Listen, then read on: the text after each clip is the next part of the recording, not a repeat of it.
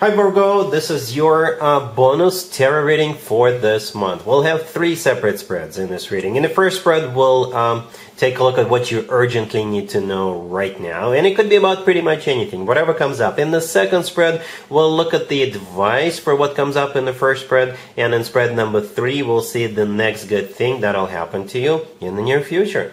Please like, share, and subscribe to support this channel.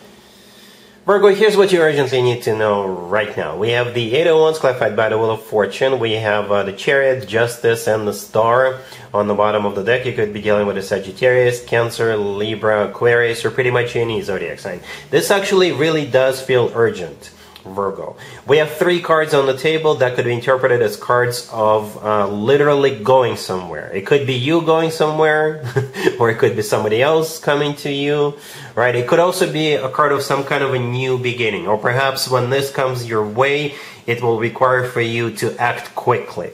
Okay, some of you could be simply going to like a dream vacation you always, like to a destination you always wanted to go to. It could be a dream job that's coming your way. It could be a court order, right? It could be them letting you know that something is going to go in your favor. If you filed for, say, some kind of a loan or a business loan, they're going to give it to you. Things are about to unfold very, very quickly. It's like a rapid development. That's how it feels. And here's why I think so. There are 2 really, really fast cards in the tarot deck. Both of them are on the table. One came right after the other. The 8 of Wands and the Chariot, those are the 2 fastest cards. So for some of you, it's literally going somewhere. Or somebody could be coming your way. Or it could be something that will require your attention right now. It could be like something hot. Alright, the Wheel of Fortune clarifying the 8 of Wands is also a pretty speedy card. This card could also be interpreted as going somewhere. Or it's a start of a new cycle. Right? You may have an offer coming your way that could potentially launch a cycle. Or say you've got something that's being court ordered for you. This will launch a new cycle in your life because now it's over. Now you got the money, or now you got the job. Now you got that loan. Now you got that car. For some of you, you could be getting a new car that you always wanted, but perhaps it wasn't back order. I don't know. Right? Justice right next to the deck. Yeah, it's that. Either a court system, judicial system, or it's just something that's going to go in your favor. Okay, or something that you deserve, something that you're entitled to. Something is finally coming your way. You're finally getting what you deserve, right? The Star on the bottom of the deck could be an Aquarius you're dealing, but the Star is also a card of a wish come true. Something people usually wish for or hope for a very long time. Some of you could be going to your own wedding. If you're already involved with somebody, perhaps you guys are going to your wedding. Or you could be going to someone else's wedding. Alright, but it is something important. 4 major arcana cards on the table. 4 out of 5 cards. And the minor arcana card, the only minor arcana card, the 8 of Wands, is also clarified by a major arcana card. Alright, so something not to be missed. Especially if it is your own wedding. I suggest you go. I suggest you make an appearance. Alright, but jokes aside, yeah, this is awesome. Let's take a look at the advice spread real quick. Here's the advice for you, Virgo, for what we saw in the first spread. We have Death, we have the Ace of Pentacles, the Ace of Swords, and the Fool on the bottom of the deck. You could be dealing with a Scorpio, Aries, or any zodiac sign. The advice for you is to go ahead. The universe is screaming at you in a good way. The answer is yes, or the answer is suggested to be yes. Alright? There is a little twist to this story. Right? The Death and the Fool, the only 2 major arcana cards. Perhaps in order for you to move forward with it, something has to change, or you may have to let something go, or you may have to adjust your perception, or you adjust your approach to something. Yeah, but it could simply mean for some of you that your single days are over. Okay? Right? Death could be a card of your single days coming to an end. Or Death is a card of transformation. Right? Or something that's coming to an end.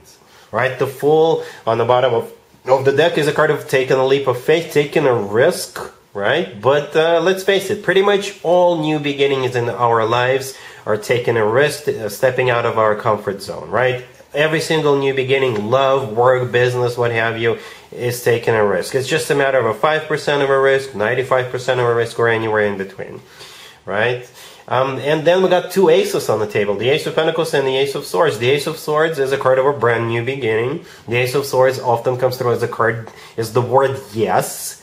Alright, it's also a card of clarity. And the Ace of Pentacles, yeah, it's a golden opportunity for you. Whatever is coming your way is a golden opportunity for you.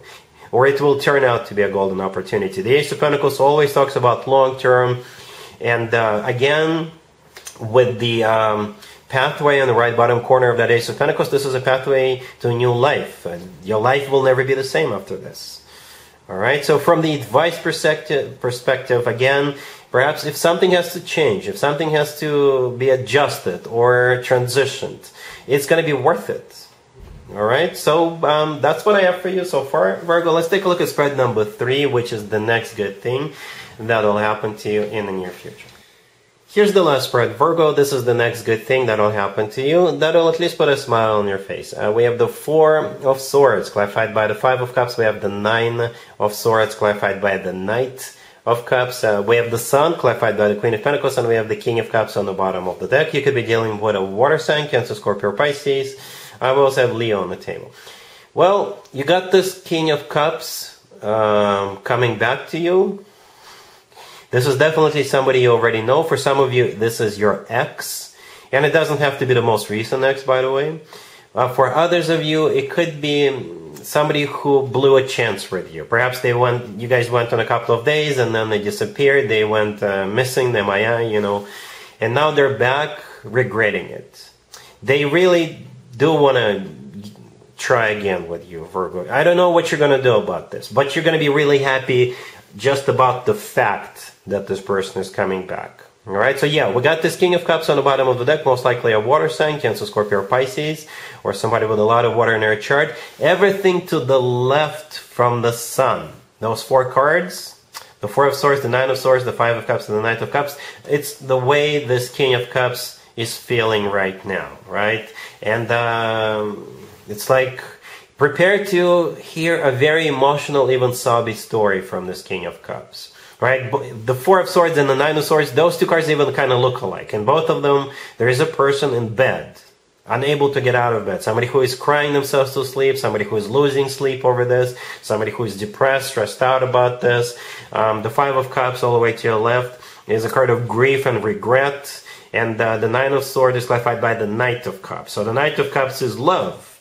Right? This is the most romantic, the most loving night out of all 4 nights. So do expect them to come back to you, share their feelings with you, do something very romantic for you. And at the end, we do have the Sun clarified by the Queen of Pentacles. You're the Queen of Pentacles here, male or female, absolutely doesn't matter. The Sun is a card of clarity. So you'll be crystal clear about maybe what happened. Maybe they couldn't move forward with you, and they will explain it to you. At the same time, you will still be happy about the fact that this is happening, because the Sun is the happiest card in the deck. And the Queen of Pentacles is clarifying the Sun. So that's how you're going to be feeling about this. I don't know what you're going to do. This reading is only 3 spreads, Virgo. But it's going to be up to you. It is going to be up to you. The only major arcana card on the table is the Sun. Again, the happiest card in the deck. You're going to be happy about what's happening. And then you can, take it from there, Virgo. Alright, so that's what I have for you for this reading, for this time period. If this video resonates with you, please like it. Please also share and subscribe. And other than that, Virgo, have an amazing November.